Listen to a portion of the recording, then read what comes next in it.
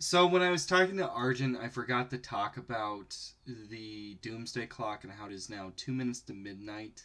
I believe that it's very, very close to a nuclear war right now between the United States and Russia.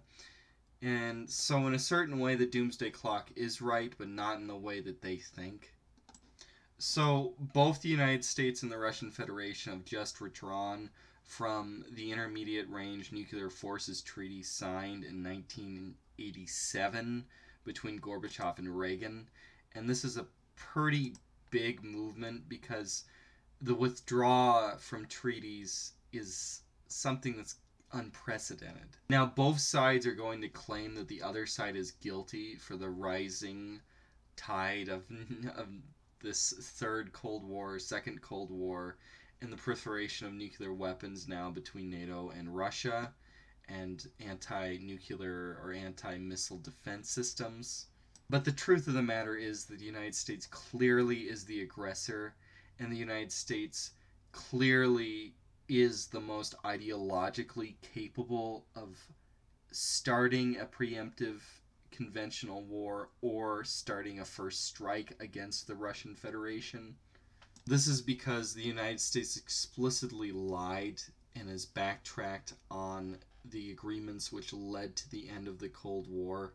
The United States agreed with Russia that NATO would not expand eastward into the former Warsaw Pact states as they transitioned into liberal democracies past the unification with Germany.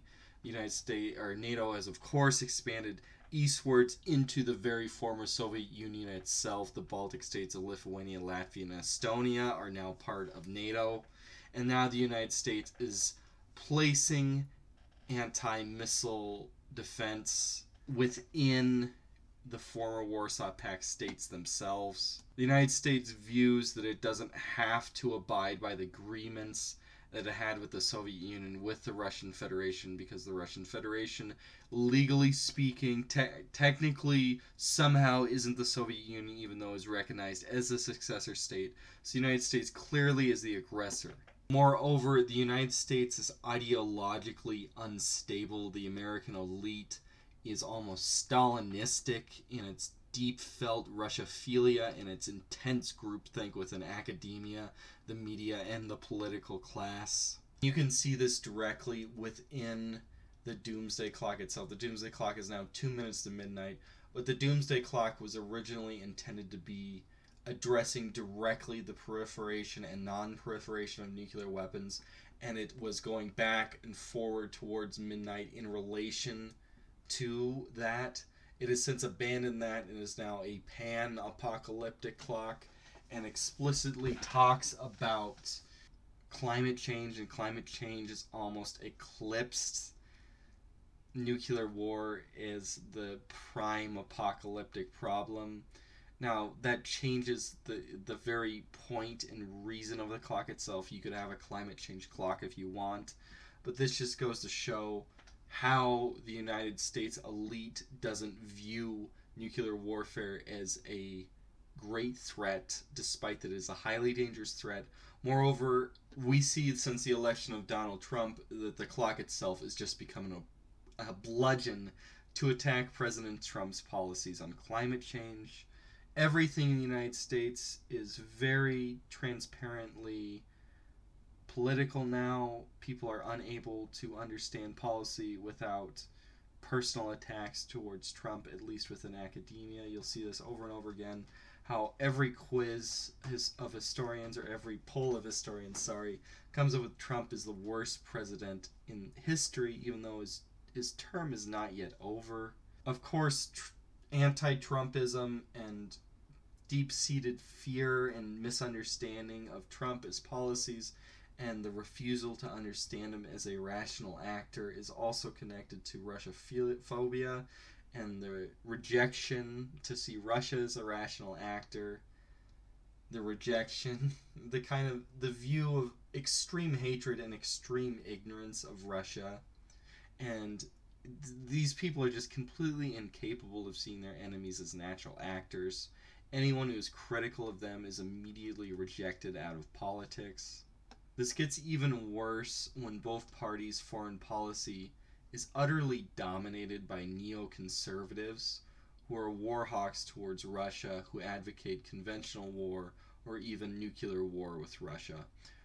The neoconservatives themselves are all civilians, and their only background is not scientific, not connected to technology, and not connected to the military.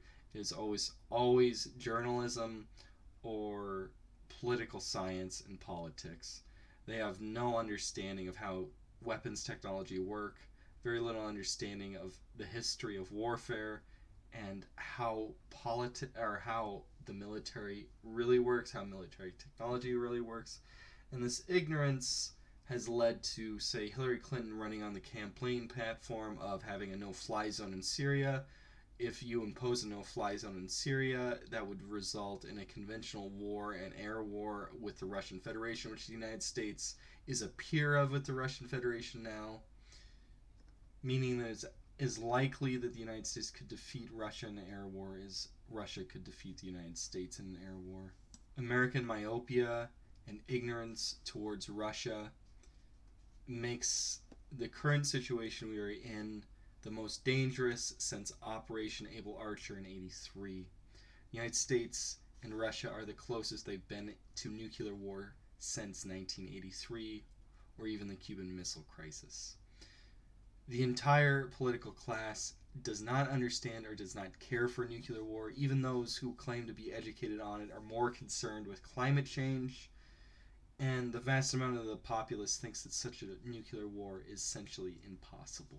Little do they know that nuclear war is essentially assured, statistically speaking, not necessarily between Russia and NATO, but nuclear war between any states. Such a nuclear war between Russia and NATO, though, would be the most destructive nuclear war possible, as they have the two largest nuclear capable forces.